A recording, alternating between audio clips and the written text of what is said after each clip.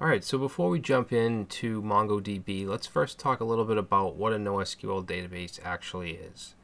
So NoSQL actually stands for Not Only SQL.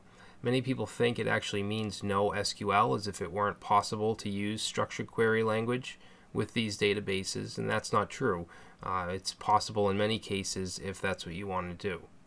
A better way or a better meaning for NoSQL is non-relational. Alright, SQL is just a syntax to interact with a database, but NoSQL is fundamentally different than a relational model. Alright, NoSQL databases don't use tables or columns. They have dynamic schemas that are sometimes even called schemaless. So we don't predefine tables and field types and all of that like you would with a relational database. So NoSQL is a growing industry because it serves and handles big data much better than relational databases do. Alright, with the popularity of social networks, there's just so much data out there, and NoSQL is a good system to handle those massive amounts. Alright, and with that said, there's many advantages over traditional relational database systems. Alright, so let's take a look at some of those advantages.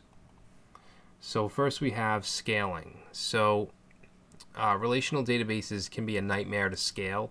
It's oftentimes difficult, it's expensive, and they use a scale-up method, which means that you need to add proprietary, expensive resources to a single form factor. So upping the CPU, adding more RAM, and so on, until you get to that point where you just can't add anymore. NoSQL, however, uses a scale-out method, meaning that if we run out of disk space, then we can simply expand by adding more clients, and not expensive, powerful systems, but commodity hardware. Alright, so it's much easier and it's much cheaper to scale.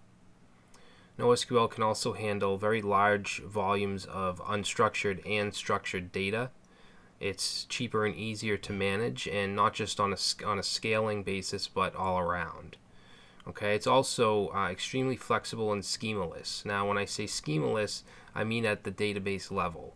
So if we were to look at MySQL, for example, and say we wanted a table for blog posts, all right, we can't even think about the code just yet. We'd have to create the table either through the command line or something like phpMyAdmin.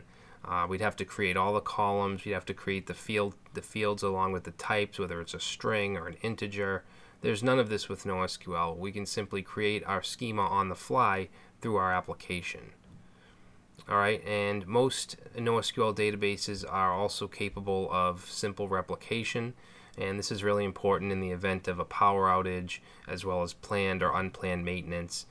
There's generally no requirements or separate applications needed for replication like you would need with a relational system.